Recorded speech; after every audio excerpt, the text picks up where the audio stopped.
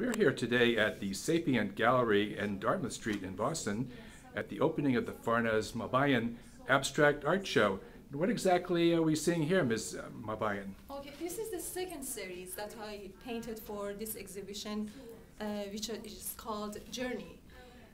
In this series, I'm using circles, arcs, and curves and stripes to create my paintings.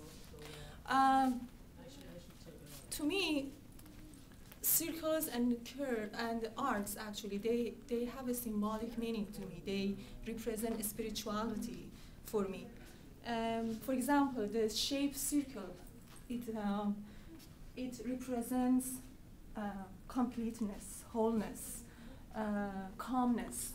On the other hand, my brush strokes are pretty active and bold, and also the color I use, they are bold and active and not calm, which is, it creates a contrast with the nature of spirituality.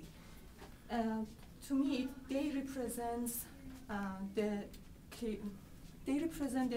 chaotic world which we live in. And this contrasts with the spiritual world to me.